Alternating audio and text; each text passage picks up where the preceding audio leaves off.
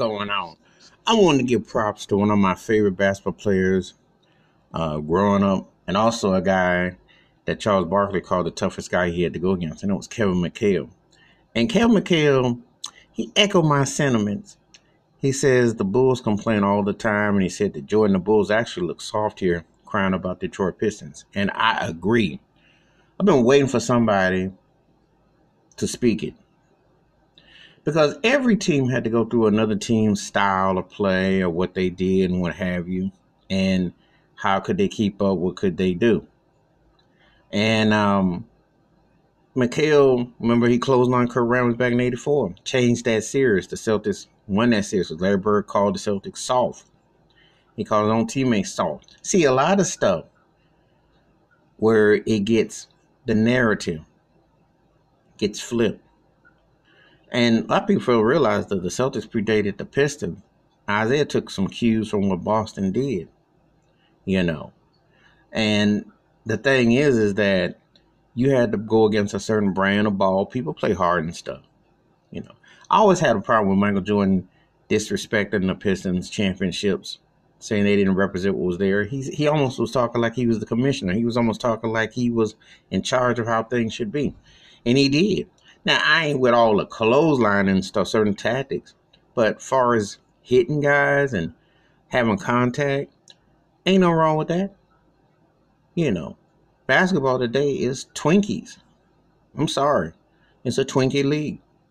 A lot of turkeys can throw 20 up, throwing threes up, doing this and any other. But how many of them can actually play? How many of them are actually championship worthy? You know, the NBA's had an agenda. And they wanted to set an agenda. And that's also politicking.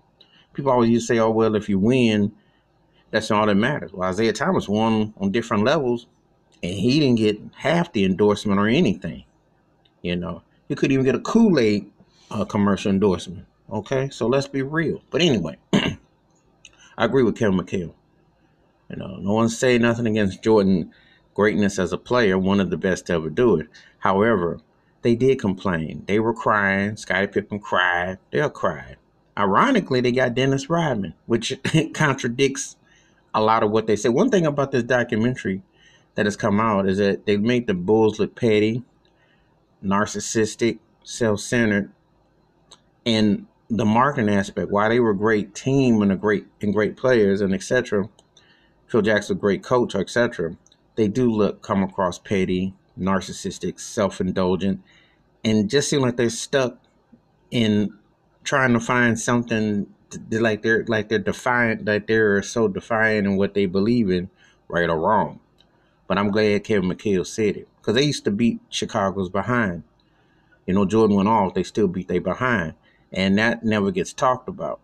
And it's not good to see a lot of complaining. But this is what the NBA actually, what a lot of Jordan did, is one of the reasons why I've said before, I've seen great players from the 90s onward to now. I've seen great players. I haven't seen a lot of great teams per se.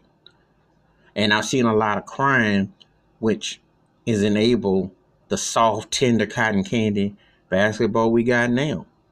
Jordan's the one who pushed that agenda, if you think about it. You know. The Pistons actually, Isaiah, I said this before, he was always like a bigger version of Isaiah Thomas, because Isaiah Thomas to me was the most important player to Michael Jordan in the NBA, bar no one else. All due respect to Bird, Magic, whoever you want to throw in there, it was Isaiah Thomas, because they whipped they behind, get in the weight room and step your game up. Stop crying. And you know they had to beat them. And that's what it meant. Stop being soft. That's what's missing today. Really. So Kevin McHale told it 100. He kept it 100. All right, but give me your thoughts it takes about Kevin McHale saying the Bulls come off soft in the documentary, which I do agree. I co-sign him. And he was one of the greatest players ever. Hit the like and subscribe, and the bell rings in the video. Wash your hands, keep your mind clear, watch out for one another. And you have to go back and look things for where they became, because sometimes you see patterns there. I'm out.